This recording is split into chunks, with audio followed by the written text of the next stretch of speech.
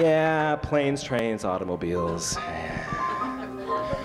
See, the thing is that spring is when that wanderlust really kicks into high gear for me. You know what I mean? I guess it's because everything is at its best in the spring. I had this wanderlust from the time I was about this high, and so of course spring break has always meant the chance to get out of the house and hit the road. So of course the first place I went was Fort Lauderdale, trying to be George Hamilton or find him, or I kind of did too. Then of course there were many other cities, and the thing I found was always interesting was that the story's about the same, whether you're in London or New York or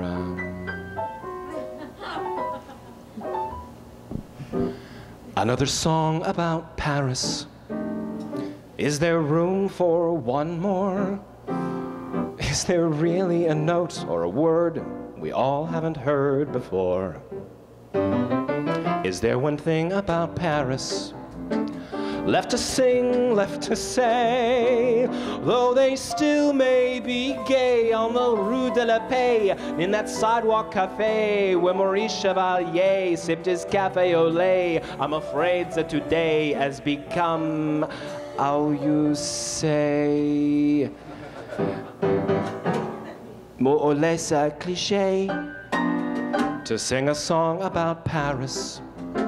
Charming though it may be, another song about Paris is like another cup of water in the sea. So spare us another song about Paris, 'cause all the songs about Paris sound exactly the same to me.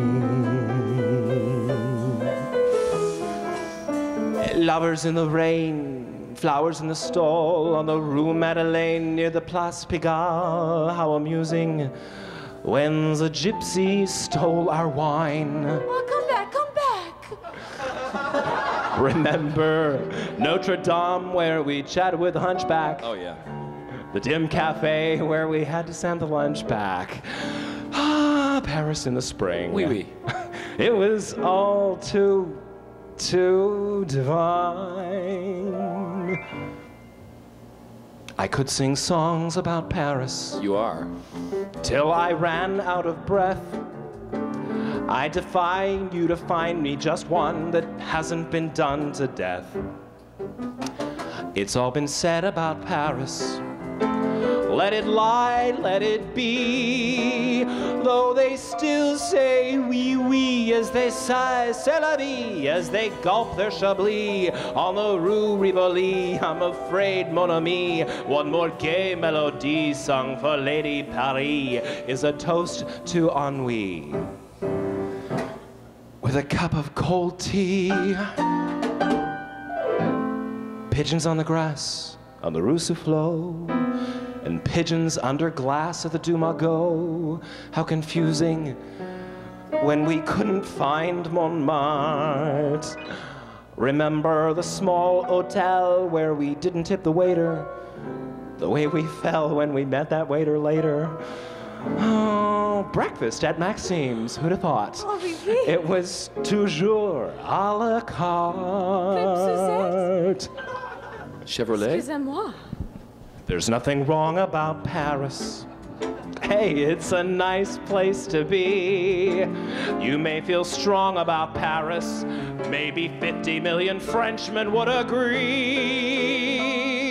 But spare us another song about Paris, 'cause all the songs about Paris sound exactly the same